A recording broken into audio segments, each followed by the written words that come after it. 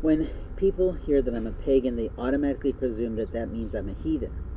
It doesn't exactly mean that. In parts of my life, it is true, I know that I'm somewhat heathenish, if that's a word, but those parts of my life are very, very private to me.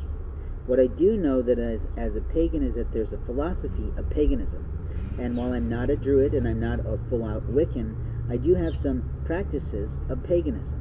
And my practices of paganism are my faith file, my pendulum. And openly, my practices and my philosophies of paganism come from an international federation of paganism, meaning those are the tenets, the 6 or so tenets that I hold most dear in my life. And I try to practice those tenets almost every single day.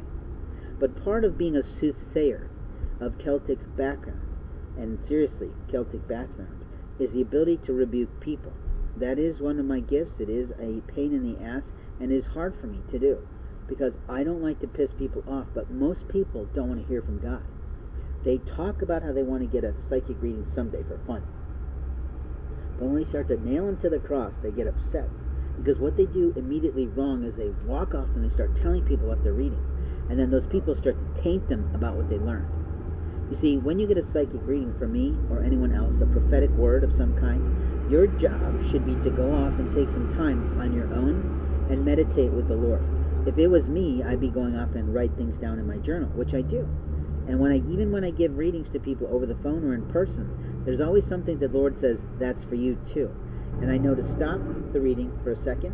It doesn't take any ticker taper off the person's time, and I write down that note. Or I write down later if it's one of those things that I know I can remember.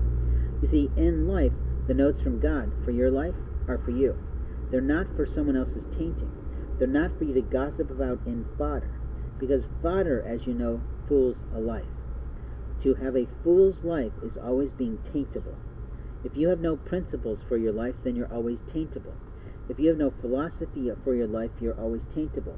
If you have no faith for your life, then you're always taintable. If you don't practice spirituality in your life, then you're probably taintable.